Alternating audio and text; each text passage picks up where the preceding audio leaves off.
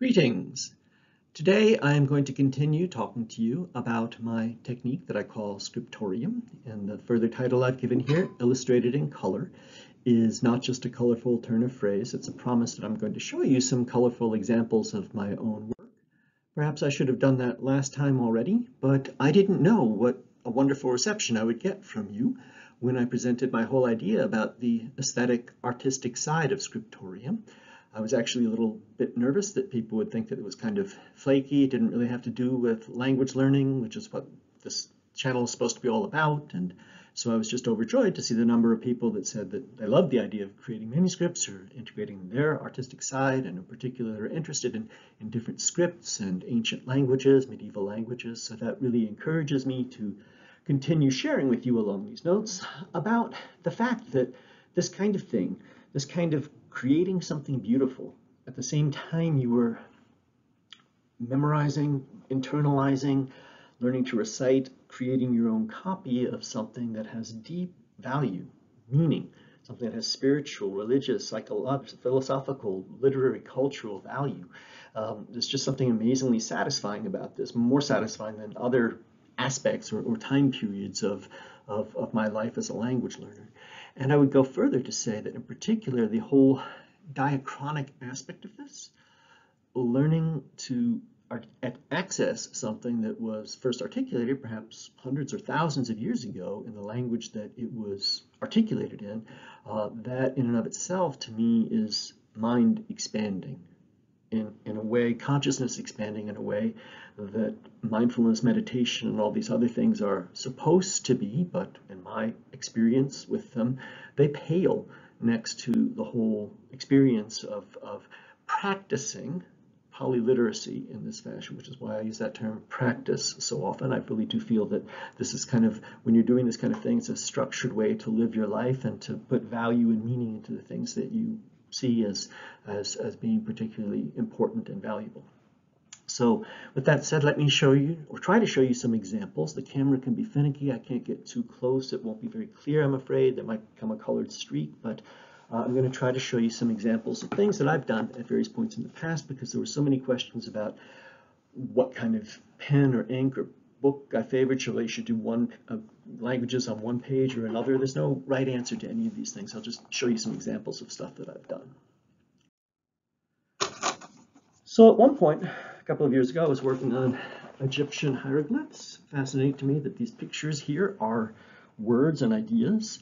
And I was also doing A languages and B languages. I described that last time as a maintenance routine. You could, if you had too many languages, maybe do on alternate days. So on the days that I did Egyptian hieroglyphs, my A languages were French. I've got La Légion des siècles de Victor Hugo ici, and then some medieval Latin morality tales that I'm trying to copy in medieval script. Some Arabic from Arabian in One Nights, something in Hindi here. I've got an Old Norse saga written in runes and something in Greek. So I'm doing this by time, so the spaces are slightly different each day, and I try to use a different color for each language. And on B days, back then, I was working on Mayan hieroglyphs. Well, this is more of an illustration from the Popol Vuh, Book of the Dead.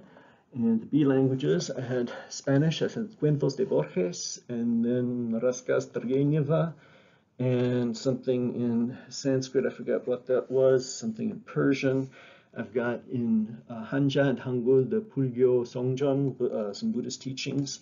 And then in Svenska Medeltidens Ringkroniker, I've got written in the ancient, the old German Sütterlin handwriting, because why not? And then the Mayan glyphs themselves, I didn't illustrate, always do color, so that takes a lot of time. For the coloring, I used pencils for the most part at this stage, but I'll just show you some other. I think I need to switch to another screen so this red line doesn't come up.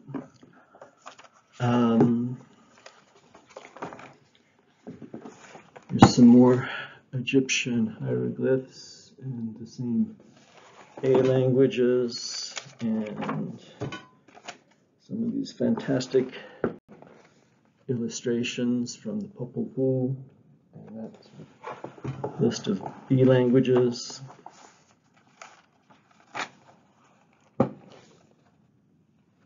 So I filled, see a large, I prefer blank page books for this. And that's one way of doing it. And then here I haven't filled in the illustrations. I'll hold this sideways so you can see another way. I hope you can see that. I don't have the illustrations here yet, but this is when you're doing it by space. I mentioned last time when you've got more of a text. So I've got something in Arabic, Russian, Persian, and Hindi here. And so they've got the same space allocated to each of them. And likewise, go on through that. And then at another stage, I haven't talked about this, but another stage, I integrated the pictures into the text when I was doing more, this is even more advanced stage, when I'm actually composing here. I've got some ideas for stories that I'm trying to write in German and some Latin prayers down here, and some fantastic cats. You may recognize Merlin here. Merlin was in my lap last time. He's probably going to walk across the screen. A griffin. Some other things, integrating text and writing together. So these are just some examples of Scriptoria. As you see, I prefer large size blank page books. I like fountain pens. These are like no-name brand cheap fountain pens, but I can refill them with all different kinds of ink that I can mix in myself, and I don't have to worry about breaking them or losing them. They work just fine. So that's what I like to do and use. So there's no correct way to do the artwork or the procedure itself, and there's no correct way to do Scriptorium. I would say most of the questions that came in were along the lines, can I do it this way? Should I do this? Should I do that?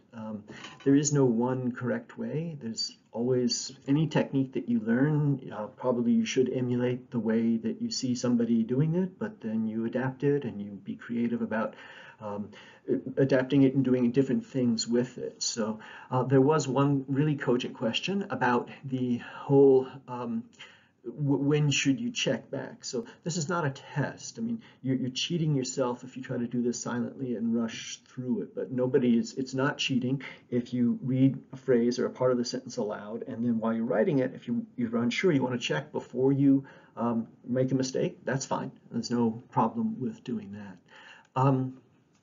That whole checking for mistakes thing seemed to trip some people up. You can do that at any stage of the process. You can write your notes on the same page or on a separate page. I would prefer to do it on a separate page, but if working on the same page works for you, that's fine. People asked sort of about these variations on a theme. Was it okay? Anything you can do, if it works for you, is more than okay. It's something you should do. So some of the things that people suggested were dual columns, writing maybe the transcription in one column and writing notes on another. If you have a lot of notes, that would be a fine thing to do. Pausing to think and speak aloud, being prompted by what you read to say something, that sounds wonderful. Preparing, this person was saying maybe he wanted to transcribe some sentences of Marcel Proust, and that would obviously, sometimes his sentences are a page long, that would be very hard to do. So in that case, obviously, I would recommend reading a sentence fragment, not the whole thing, but this person wondered, how about writing out the first letter as a mnemonic prompt to help you recite this? If that's something that was interesting to you, then by all means, please do that. I would like to talk a little bit, because it did seem to come up as cogent, about things that you can do or focus on at different stages of your learning or your language level when you're doing Scriptorium. So at the beginning stage, I would say Scriptorium is most valuable. As mentioned last time, it's more of an intermediate and advanced technique than a beginning technique. But at the beginning stages, I would highly recommend it above all for different scripts. It's particularly useful when you're really getting used to writing different scripts. This is a perfect way to learn to do it. And then if you can write them, you can read them. So this is extremely useful for that. Particularly useful. One person asked in particular about writing kanji, I call them hanja in Korean, glyphs, any kind of glyphs, Mayan glyphs, Egyptian glyphs. If you're doing that, then this is a time when you really need to be careful and check while you're writing, because if you make one error, one line, one thing in a hanja, it can totally change the meaning of it. So this is a time to be careful about that. Somebody else asked about the difficulty of lack of vowels in Hebrew or Arabic texts.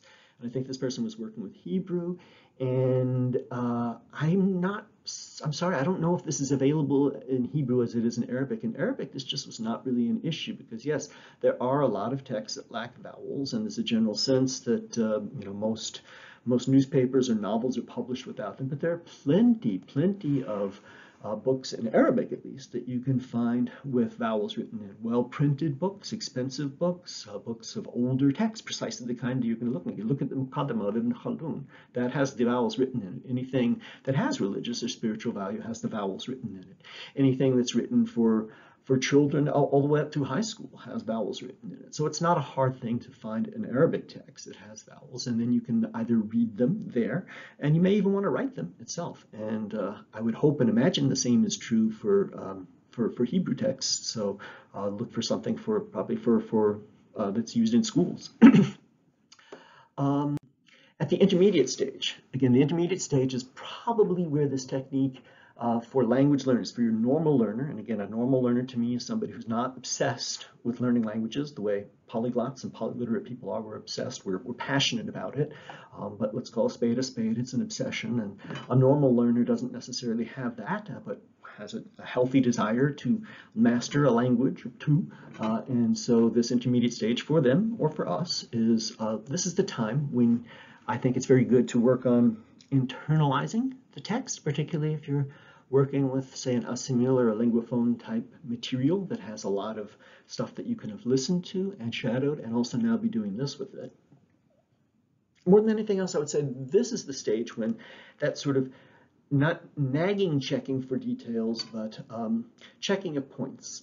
There comes a time when you're learning a language when somehow you can get a little bit, I don't want to say sloppy or careless, but there's always a word that you look up and you don't retain the meaning, and eventually you just say, well, I'll look it up next time, and next time somehow never comes, and you're kind of, it doesn't really matter, so you can leave it a little bit hazy, and you can do that. And so there's things that you can sort of skimp on that you'd really rather not, but if you're just speaking and running around and doing things, you might have time to check. But when you're slowed down and doing this, and you catch them at this stage, this is the point when you should look them up. This is the time to catch them and really to refine that, polish things off, and not let these kind of things slip by you. Another person mentioned that he knew, I think, 7 languages to a fairly high level, that he felt he could say he knew them and using them, and then he had maybe 2 or 3 others that he was like, should I let them go? Should I not do this? Can I work them into a Scriptorium routine? And that's where I mentioned last time, you would have to try it and see if it's true for you as well. I believe it will be, that even doing 5 minutes a day of Scriptorium is, as I called it, tending the garden. It's like watering the plants. I always say watering and take a sip of water. It is a way that you can keep the thing alive, and when you keep it alive, you keep it from being in the back burner, you keep it simmering, and somehow that action in itself makes it more present in your mind and gives you more opportunities to make it even further alive. So I think that this is a perfect way to juggle those languages at an intermediate stage. And then another topic came up, people asking about the simple fact that it can be frustrating how long you're stuck at the intermediate stage. It's the simple fact that particularly once you have enough experience learning languages, to go from no knowledge to beginning knowledge is easy. To go from beginning knowledge to master a textbook or 2 to intermediate knowledge is also just a question of a little bit more time. But to go from the point where you say, well, I've worked through a couple of textbooks, I understand everything here, I can shadow or listen or copy this and get it. But then when I turn to a novel and pick it up, God, that's hard. I just really can't do it. Maybe I can use a translation of something for young adults, like a Harry Potter novel, and kind of get the gist. But if I try to turn to something that's original, authentic material, it's just so far above me that it's dispiriting after all the time that I've put into it. There isn't a cure for this except time and continuing to work hard at it. I have made many videos about this in the past, about expanding your vocabulary, using readers and stuff like this. The only thing I would add at this stage is that it came up in a discussion not too long ago about interlinear texts. And interlinear texts, if you can find them or make them by taking the pages of a reader and photocopying them a large and then writing the vocabulary that they give you under the words. That's kind of tedious when you just try to read that, but when you do that with Scriptorium, that's a good way to internalize this. So that is a way that Scriptorium can take you on that long hump, that long road to towards getting more advanced. When you get advanced, when you are advanced, then, as I mentioned last time, this is a time when you should be focusing on emulating the style, learning how to write in the same way that an author who writes the way you would like to write writes. And so this is a stage when you can speed up a little bit. You don't have to do it as slow. I mean, you're not looking for errors or mistakes here. You're looking to learn how to write like he writes. And you can do that if you are, this person who asked this question was frustrated, I think, said reading a novel is so fast, and then you try to do this, it's too slow. Again, you don't need to do the whole thing this slow. Maybe you just want to concentrate on passages that you particularly like rather than transcribing a whole novel. Yeah, I just think of mentioned I love Borges, Jorge Luis Borges, and was transcribing his stories, and he has one called it's about somebody who recreates Don Quixote not by copying it, but by writing it on his own. So really emulating the style and doing something like that. Another thing you can focus on at the advanced stage is, again, I mean, a novel is a great thing to sort of bridge that practice level. You saw me working in my A.B. 6 languages a day, sort of maintenance routine using 19th and 20th century literary texts. That's fine to do with that. But if you're going to create a whole manuscript, if you're going to really create something of lasting value, you probably want to do something older. So at the advanced stage, if you're frustrated by the sort of the slowness of it, you can focus on that artistic aesthetic side. Focus on creating the manuscript, on a lasting work. So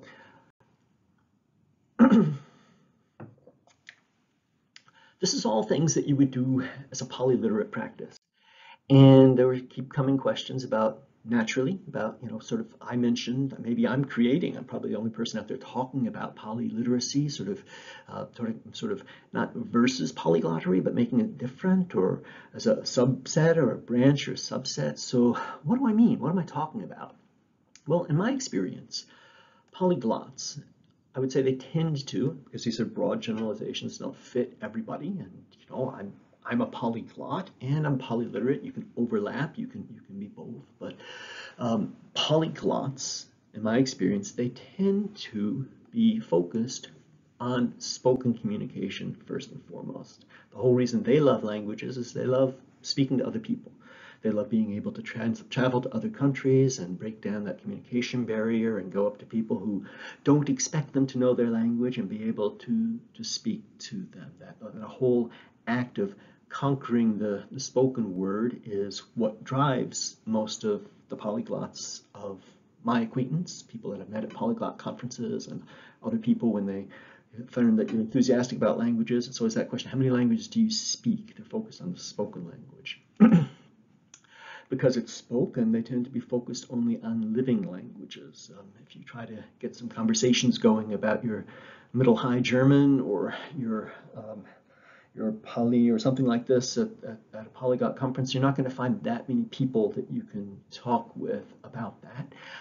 You're also going to find that in general, polyglots, because they want to be speaking to people, they tend to favor acquisition over learning. They would like to be able to learn it as swiftly, be able to use it as swiftly as possible. I've met plenty of polyglots who are fascinated by grammar, who love talking about it, but I've met more who kind of see like, well, I don't want to make a lot of mistakes, so I guess I need to intuit and know it on some level, but Grammar is not a lot of fun for most of them, I would say. And because of that, these kind of things, they're kind of happy to be out of school and out in the world, traveling about and encountering other people and doing things. I would say that most of the polyglots that I've met have no more, no less than any other group of people. Have no particular interest in literature as a whole.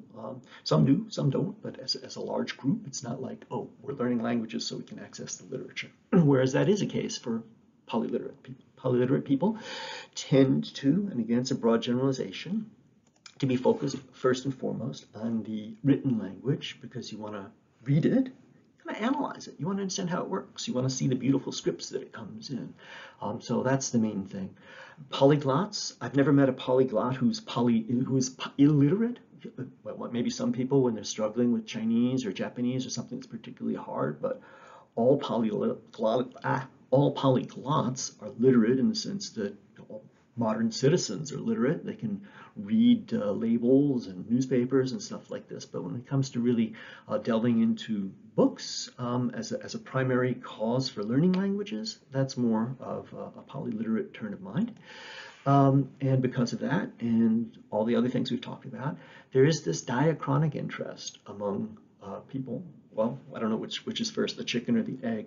If you're interested in diachronic languages, then you're likely to become more interested in saying, I'm interested in reading in books. I'm interested because you can't speak Middle High German or Ancient Egyptian.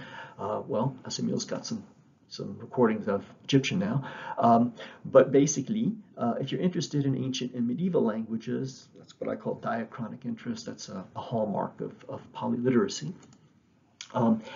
Polyliterate people I would say that they prefer learning to acquisition. They like studying. They tend to find grammar fascinating.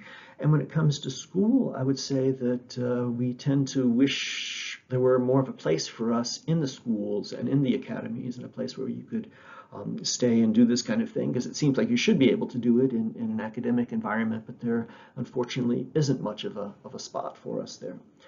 And then I would say that, yes, if you're, again, I don't know which is first, the chicken or the egg here. If you're interested in literature, first and foremost, literature in general, good books, reading, novels, and then in particular, the great books, traditions, those ancient works of spiritual and philosophical and religious and cultural value.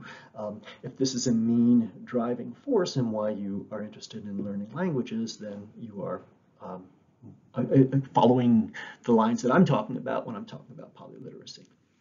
So I can't explain that thoroughly in a slide or even a set of slides or even a whole talk.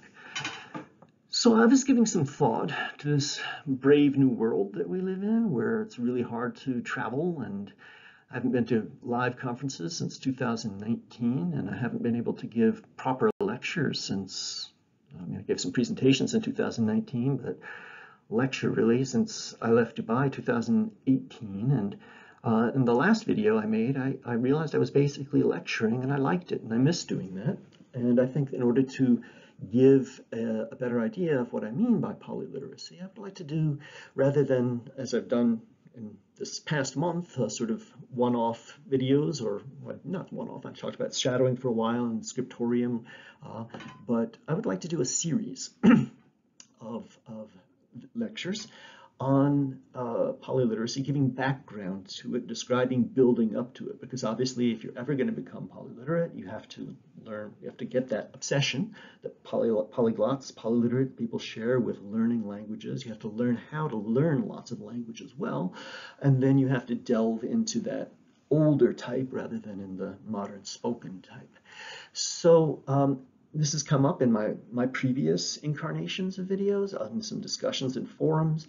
I think there's a lot of older books that have a lot of value and a lot of older techniques for learning languages that don't get much play. So I'd like to give this lecture series by taking a number of books and giving a structured review or revision of some useful past guides that I don't know that I would encourage anybody to buy. Robert A. Hall's New Ways to Learn a Foreign Language. Originally wrote it in 1960, revised it in 1980, because a lot of it is very dated. It is also, I think, a fairly obscure book, but I think this is the kind of book that deserved at some point to be used as a textbook in a course in polyglottery, polyliteracy, and I don't think it ever got that chance, so I'd like to give it that chance. So I'd like to start with this and maybe go on to Gethin and Gunemark's Art and Science of Learning Languages and work through that with you. And then maybe, if we're going to continue talking about polyliteracy, you need to learn older ancient languages, maybe give a full course in historical linguistics using Campbell's book. This is current, this is not older. And then a lot of people are interested in the books that I have behind me on my shelves, texts for polyliteracy, looking at some particular books that you might want to read and consider making manuscripts of, or consider internalizing somehow. If you can we'll find a way to make the sounds of them so that you can make them come alive and resonate in your head. So what I'd like to do, if maybe I could ask you to vote if you'd like to have me continue making just more separate videos or have this sort of connected series. He's got 5 sections here, so maybe the next 5 videos would be an overview of each section. And again, I would give a review of his structured presentation of how you go about learning language, everything that's involved, and revise it and give my critique of it, my updates, my things like this, and highlight in particular how you might take one approach to this if you're interested in modern spoken language, that is in becoming a polyglot, and you might take a slightly different approach if you are more interested in becoming polyliterate, learning ancient diachronic languages. And then here's the real innovation, because I've figured there's so many different ways that we can communicate these days. Rather than having a follow-up video like I'm doing right now, I'd like to have a follow-up Zoom discussion circle. I think discussion circles, we have a group of 5, 6 people who are really kind of on the same page in terms of their interest and preparation to discuss the material they have, is the best, the ultimate sort of seminar way of learning. So I'd like to invite people to from those who I look at, and people can ask and I'll somehow look, but I see lots of people who are really contributing numerous comments and engaging in conversations already in the comment section to my videos. So I'd like to go in turn and invite some people to come to, here he is right on schedule, to come to a Zoom discussion with me. And we can film that, and I would like to ask each person who comes to that to present first the question or concern of somebody else who didn't get to come this time, and then present a comment or concern of theirs and their own, so we can hopefully have a very interesting, stimulating conversation about the first section. If I do the first section next time, if we decide to do this, we will have a very interesting, stimulating conversation about that, film that, and present that so that others can watch it. And then next time, in the second section, we'll invite a different group of people to come to that discussion circle. So yeah, let's give me some feedback if that is something that appeals to you, or if you would prefer me to continue. I've gotten a lot of requests for many different types of specific videos. I could do those as well. So thank you very much for your interest and for listening, and goodbye.